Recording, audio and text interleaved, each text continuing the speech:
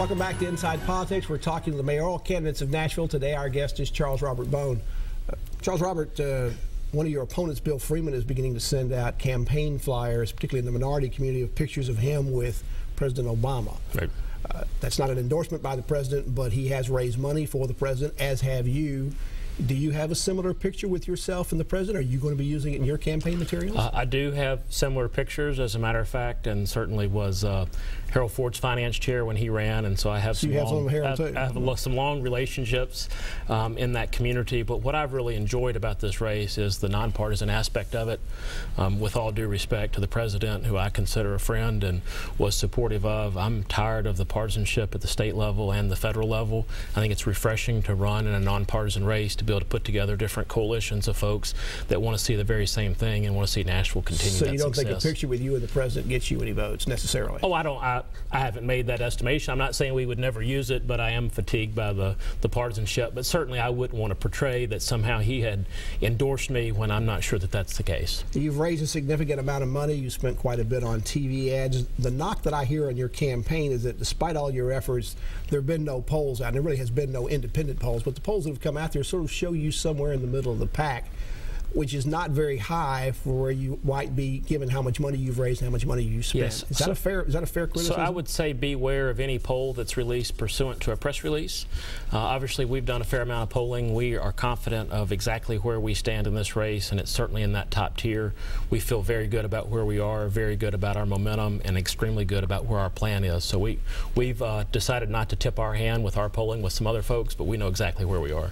When you mentioned differentiating yourselves from other candidates, the one thing you used in terms of affordable housing was something that Bill Freeman is talking about. Do you perceive him as the front runner, the guy that you've either got to beat or at least be second to in this race? You know, I'm not sure at this point. We've got another 6 weeks before this race is over. Obviously, he has spent a significant amount of money. He's probably outspent all of us 3-to-1 or 4-to-1 at this point. And so certainly if it was just on dollars, he would be well ahead. But I don't know who that'll be at this point. Obviously, Bill has probably been the most aggressive from his campaign, and we've tried to draw some contrast there. What you hear from most voters, in fact, if it was a candidate in the race, undecided would have been in the front throughout this entire race and may still be. Right. Why are voters so undecided? Is it because the candidates are not giving enough contrast between themselves? I think it's a couple of things. One, I think you see 7 candidates. That's an incredibly talented pool and talented field that they all like. But also, we're now 6 weeks out, 3 weeks out from the start of the early vote. What we see just in the last week or 10 days is that people are beginning to wake up and beginning to pay attention and beginning to decide. There was a Tennessean columnist a couple of weeks ago, Keel Hunt, who said that he thought that Bill Freeman was likely to be the person to finish first, at least in the August primary, then we'd go to the runoff. He said if some other candidates, and I think he included you among the list, didn't think about getting out of the race, nobody was going to be able to stop Bill Freeman. Do you see the campaign that way? I don't necessarily see the campaign that way. I think, obviously, if Bill were to finish first, then it'd be a very spirited runoff race for whoever finishes second or finishes first and second. Certainly, we're confident about where we stand in that.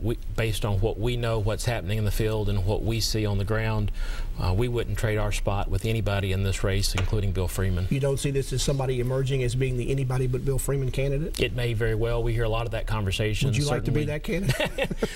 Well, I'd like to think that people are supporting me because they think I'd make a good mayor, but if they're supporting me because they don't want somebody else to be mayor, I'll take that support too. I don't have that luxury of turning away support. Now, looking at your roster of supporters, a couple of people that have shown up in that most recently have been very close to Phil Bredesen, Byron Trauger and Dave Cooley.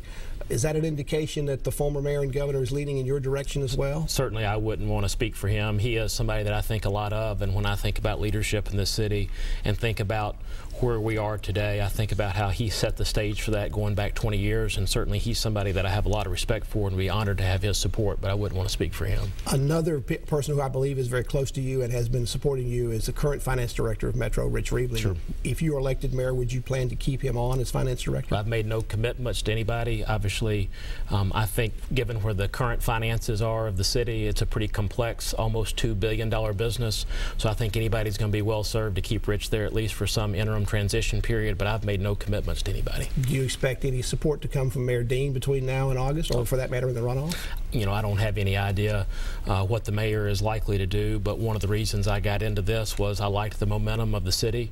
I liked what they had done. I think my style might be a little different. I think there'd be some different approaches on things, but I've got a lot of respect for the current administration, and I think their legacy would be safe with me. Now, all your TV ads have featured a campaign jingle. Some people find it very catchy. Some people perhaps find it a little too catchy. Do you think your jingle has worked well, or maybe too well? Without question, I think it has worked well. Now, when they proposed this to me, my first question was, are you sure? And my second question was, I'll have to live with this for the next 50 years, right? But for somebody who started with almost zero name recognition, it certainly solved that problem. And then we've tried to come back with a lot of substance beyond that. If you live in West Nashville or Green Hills, you're emailing me saying, please make this stop. If once I spend time, though, in Goldsville or Madison or Donaldson or Bellevue, that song has caught on without question, and they appreciate the fact of somebody saying Nashville's bigger than just downtown. You've provided significant personal funds to your campaign as you go into July. We have a disclosure coming up early in the month of July.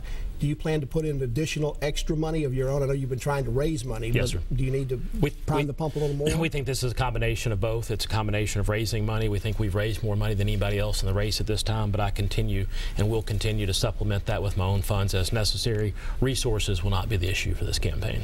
I noticed in talking about these municipal IDs that we're talking about, you say that you feel so strongly about it, you would defend you'd go to court yourself and defend that as a lawyer. Don't you have a legal director to do that? Absolutely. So, but I was saying that the legality of that, and I mean, if I'm elected mayor, I have no intention of practicing law, but what I was saying was I feel strongly that we have the right to do that, so much so that I think even I could win that lawsuit. Charles Bone, thank you for coming on the show. If you win the runoff, we'll certainly have you, or you're in the runoff, we'll certainly bring you back to have on the show again. Thank you. I look forward to being back. And thank you for joining us on Inside Politics. That's our show for this week. Hope you can join us again for a future show. If you can't get enough politics in the meantime, go to the NewsChannel 5 website. You'll find my Capitol View commentary there. There's new commentary posted every Friday afternoon. By the way, next week we'll be joined by Jeremy Kane as our mayoral guest. Hope you enjoy the rest of your weekend, and we'll see you back here next time. Goodbye.